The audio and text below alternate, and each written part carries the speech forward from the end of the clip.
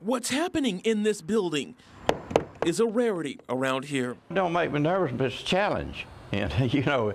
While Dauphin Island Parkway is littered with closed businesses, Jim Rivette is taking a risk and opening up shop. The main thing we're gonna have a good product.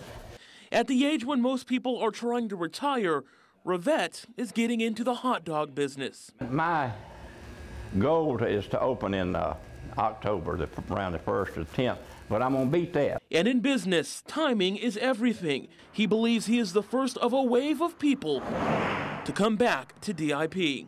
This is just a good location out here, and Dauphin Island Parkway needs some business, and you can get in out here fairly reasonable. It's coming back. I'm telling you, it's coming back. Revitalization is a constant piece of conversation on the Parkway, a meeting Tuesday to look forward to the future.